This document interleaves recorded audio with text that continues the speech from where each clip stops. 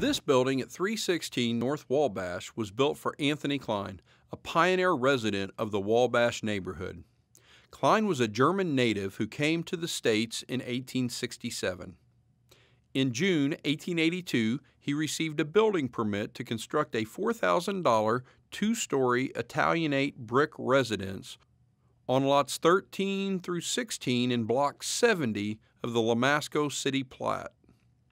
The house features twin gable front roofs with overhanging eaves and an ornamental frieze and brackets, along with tall narrow windows with limestone window hoods. The first floor facade includes a bay glass window. Originally, the second floor included decorative railings that gave the appearance of a balcony. Klein first established his roots as an employee of tanner Anthony Reitz.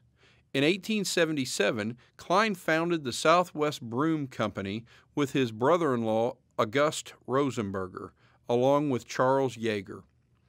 This business opportunity turned out to be very lucrative for the trio. However, Klein's life was cut short at the age of 47 due to a heart attack.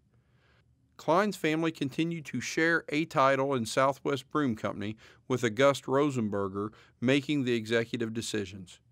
In 1943, Klein's surviving family sold this residence. Following the sale, the house was transformed into a rest home for the elderly.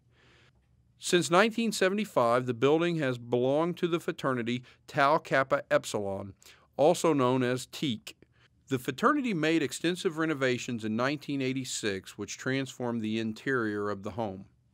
The Klein house continues to stand out as an architectural gem in the Wabash historic neighborhood.